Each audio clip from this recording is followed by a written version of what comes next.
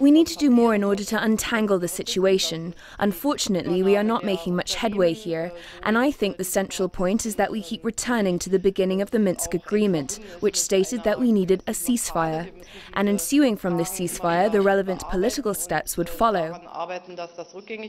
In the meantime, we have started a parallel political process, but the ceasefire is essential, and of course the questions surrounding the swap of prisoners and such things.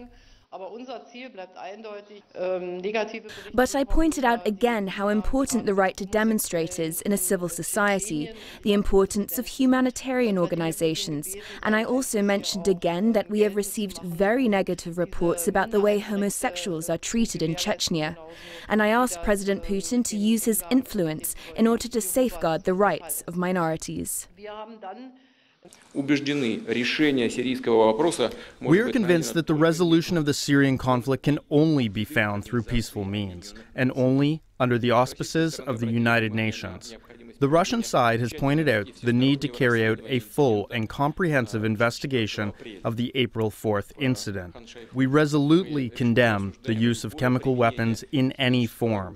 Those guilty of deaths of Syrian civilians must be found and punished, but it should be done only after a thorough and unbiased investigation. We never interfere into the political life and political process in other countries, and we would very much like that nobody interfered into our political life and into the political life in Russia. You've referred to the U.S. example, which is not confirmed by anything or anyone.